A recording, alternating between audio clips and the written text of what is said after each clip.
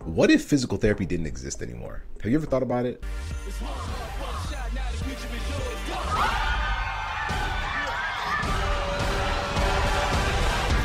This is going to be very important for those of y'all who are interested in becoming physical therapists. If you're trying to get into PT school, you're trying to get accepted into PT school, or you recently got accepted, this is going to be insanely important because it's a real question. Like, will PT exist? I actually remember a very specific time when we had someone comment on one of our YouTube videos because obviously what we do is help students get into PT school. And they were like, stop helping these students get into PT school when the profession won't even really exist in a few years, or the profession is going downhill, or this is not a profession that people actually want to be in anymore. Stop misdirecting them. So we've seen that. We've seen, I had a CI, my last clinical instructor in PT school, when I was just about to graduate, just about to start PT school, sat me down and told me that if he could do it all over again, he would not have become a physical therapist. So it's like, now you start to wonder, is this a belief that a lot of people have? And are these signs that physical therapy might not exist in the not so distant future? And then there's this increasing cost of school. I mean, I'm sure you've noticed it, right? School's getting very, very expensive, but the pay of physical therapists has not changed all that much. So that's what I want to talk about, because this is real. And if that sounded a little heavy, it's because I want it to be, because these are real life scenarios. These are real situations. These are real things that you will encounter as a future physical therapist or on your journey to getting into PT school. And why this is critical is because if you're going to use all this time and energy to get into PT school or get through PT school, don't you want it to be worth something? Don't you want it to be worth it? Don't you want it to be something that you don't regret 10 years from now, 15 years from now, 20 years from now? That's why this conversation is critical. But before I go any further, my name is Joseph Gugi. I am a physical therapist. I'm one of the co-founders of Pre-PT Grind and Cash and Class University. And what we've done for years is we've helped students get into physical therapy school without wasting time or money, as well as helping them graduate debt-free so that they can live out their best career. And in this video, I really want to break down the key elements of what if physical therapy did not exist anymore, because there are some thoughts that it's only a matter of time. It's only a matter of time before school is too expensive for anyone to even want to get into the profession. It's only a matter of time before people are frustrated enough with the fact that they're being underpaid and overworked that they won't even want to be in the profession. It's only a matter of time. It's only a matter of time. And fear is one way to look at the world. But I also believe that when there's a direction or a path of fear, there's always an equal opportunity to take advantage of new opportunities and change and growth that can really create a new level of opportunities within a career, within anything in life. And so physical therapy is no different. If we keep doing things the old way, there is a possibility that fear could come to life. But there's a few things that I want to make clear to you as a student, as a pre-PT, as a physical therapy student, that might help. And if what I'm about to say next helps you or is clear or is valuable, then please share this with someone else that could benefit from this as well. And then of course, hopefully we can create an absolutely amazing future for not only physical therapy, but for the people that we serve. But before I go any further, I want you to imagine that reality for a second with me. So imagine that physical therapy disappears. Like, there's no physical therapy. There is no outpatient clinics. There's no acute care PT. There is no physical therapy after getting surgery. There is no physical therapy to help someone get back on their feet without needing an operation, without needing medication, all the different pieces. What would that world look like? Just ask yourself for a second, like, what would that world look like? Is that a world that makes sense to you? Because it surely doesn't make sense to me, knowing obviously what physical therapy does.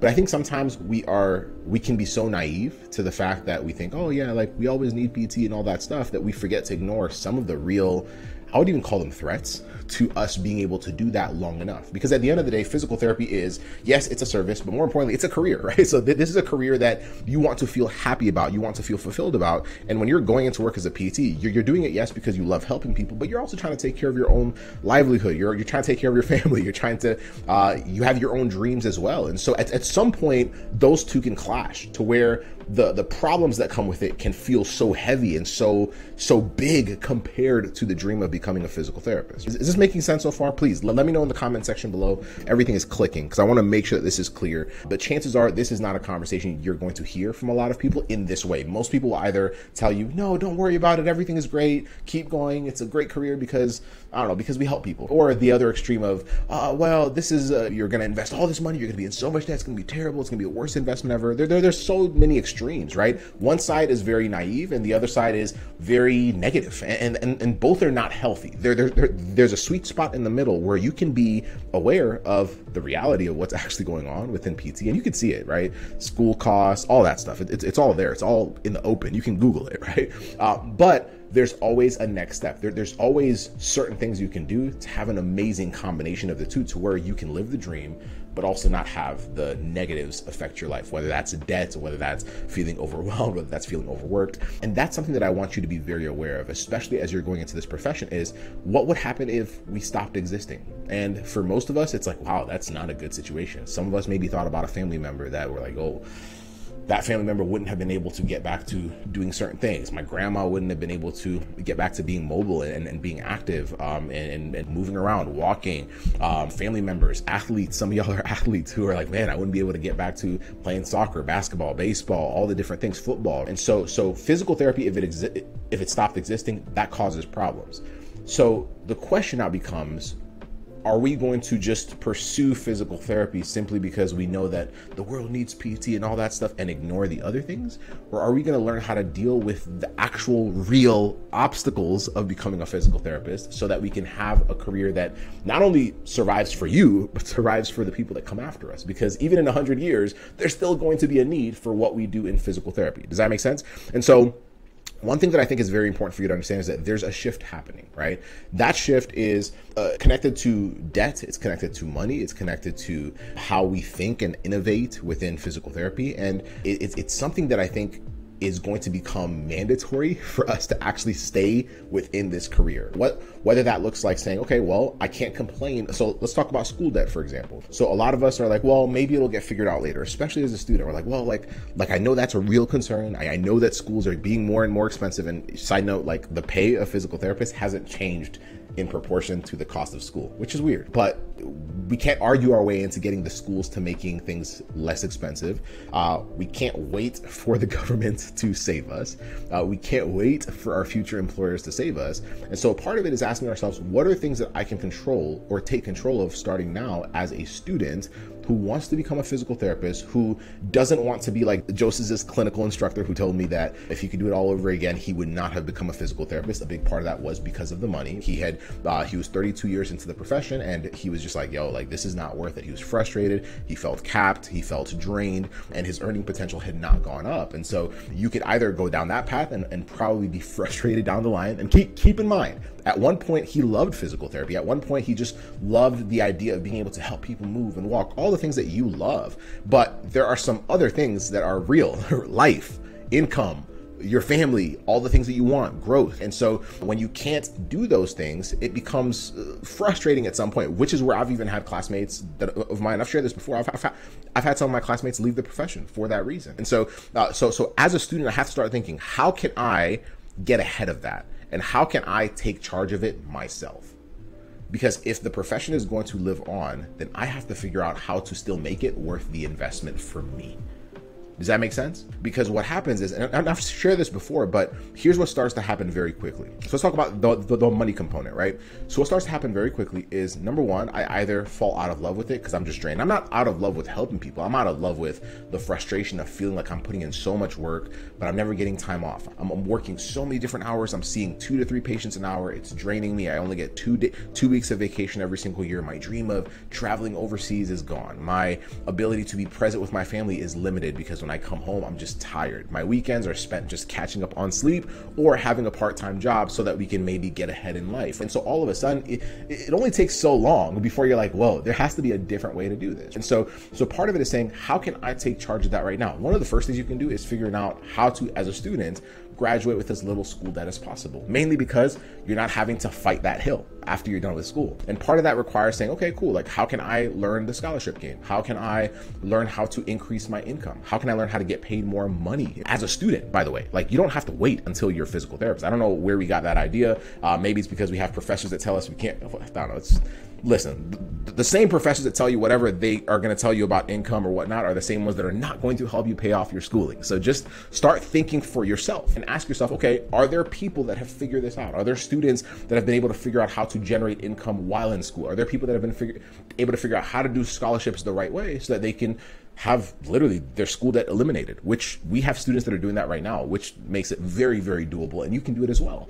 But you have to start saying, I can't be an average student anymore. I can't be an average physical therapist. Here's what an average student looks like. An average student is like, you know what? I'm just going to put up the blinders. I'm only going to focus on my academics, and that's it. The rest will figure itself out later. You graduate, 150K in debt, 200K in debt plus. That's average, right? The average physical therapist, I'm going to ignore the debt. I'm just going to work an average job as a staff PT, get paid $70,000 to $75,000 a year. That's before taxes. With taxes, it goes down even more. It comes down to close to $3,000 a month when you figure everything out, which means that, think about that. $3,000 a month, what can that really get you when it comes to your dreams, when it comes to where you live, when it comes to the state that you live in, all the different pieces? And all of a sudden you start thinking, crap, I'm gonna have to either have a second job as a PT, as a doctor of physical therapy, by the way, or I'm gonna have to do a setting that maybe pays more but doesn't fulfill me. So like, for example, I am an outpatient physical therapist. I love being an outpatient PT. Outpatient PTs don't make the most in general for like as a staff PT. So, but like if I go to a skilled nursing facility, for example, I might get paid more, but that doesn't fulfill me. So I know that if I'm in that space, it'll pay me more, but I'll feel more drained because it's not as fulfilling. It's not the space where I get life. And I know for me, like I thrive off, like I'm able to give people more when I'm in a space where I just feel like, I don't know, when I feel fulfilled, I'm able to give way more. Like take even the content that we produce for y'all. Have y'all noticed that we actually enjoy creating content for y'all? It's because we feel fulfilled when we are helping y'all have amazing careers. And so it's the same exact thing when it comes to you as a future PT. Just keep that in mind. Sometimes we're so short-sighted as individuals. We're only thinking about the next exam, the next semester, the next year, that we forget that 5 years from now, the things that we're ignoring will come back to bite us. 10 years from now, 15 years from now, but you are in control. You can control that. But now start imagining the other side. What would it look like to start figuring those things out, to start taking things into your hands, to be able to generate 1,000, 2,000, 3,000, 5,000, 10,000 plus a month while in school? And it's real. Like, I'm not saying made up stuff. We have a student that's doing $15,000 to $23,000 a month, and she just finished her first year of PT school. And that's not unrealistic. It just means that you probably have never learned the right skills to be able to do that. And scholarships. We've had students that have done as much as 100K plus in scholarships for PT school, who are able to graduate with no debt. And now they can also add the skills of generating more income. And now they're just making money while in school. And when they graduate, they have such a positive net worth that it's crazy. And they now have options. They're the type of person that can actually work part-time and still get paid more than the average physical therapist, and still be able to travel and do all the different pieces and still feel fulfilled when they're showing up to work. You have to choose which one do you want. The one that most of y'all have been told is a very old school way of approaching the profession and even careers in general. Side note, I know good and well that most of y'all actually love options even, right, in life. And so this is where the world is moving. But for physical therapy to thrive, we're going to have to start taking charge of those things ourselves as students. Does that make sense? And so that's what I wanted to cover today. What if physical therapy didn't exist anymore? Start thinking about that, and then ask yourself, am I making the decisions that will make sure that 5, 10, 15, 20 years from now, I still feel like this was the best decision of my life?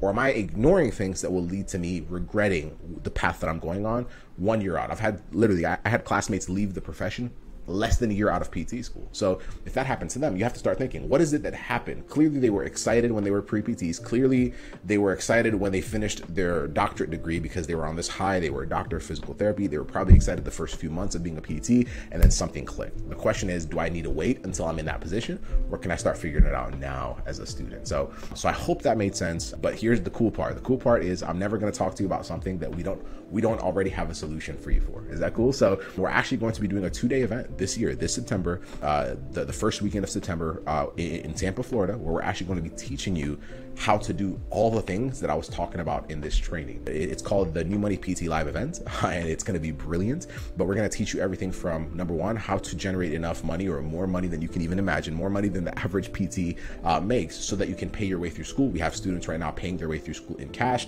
and having extra on the side, which is crazy.